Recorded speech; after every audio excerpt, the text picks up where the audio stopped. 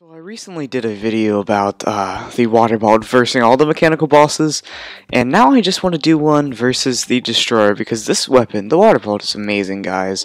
You should really have it. And the stuff that we're using is the gingerbread cookie and clairvoyance and armor all specter, sorcerer emblem, mana flower, spooky wings, star veil, and lightning boots. That's all we're using, and I'm gonna cut until we can actually summon them.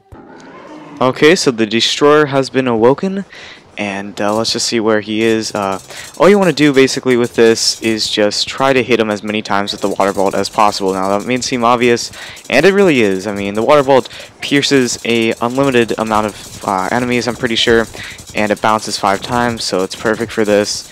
And the destroyer, you just want to hit him basically as many times as you can. So like whenever he like spins around and does these crazy spindy doodles, you want to go at least like in the center, or you want to go on the side so that you can actually hit both sides of the destroyer, like this. Look at this.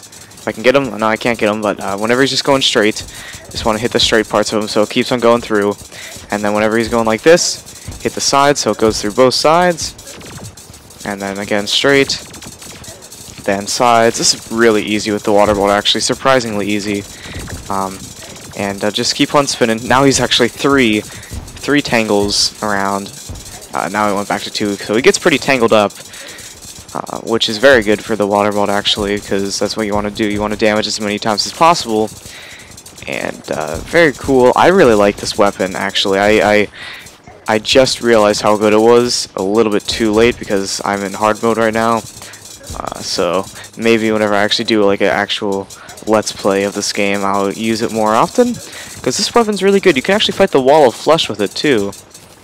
And yeah, we just killed him very easily. Didn't even have to use a mana potion.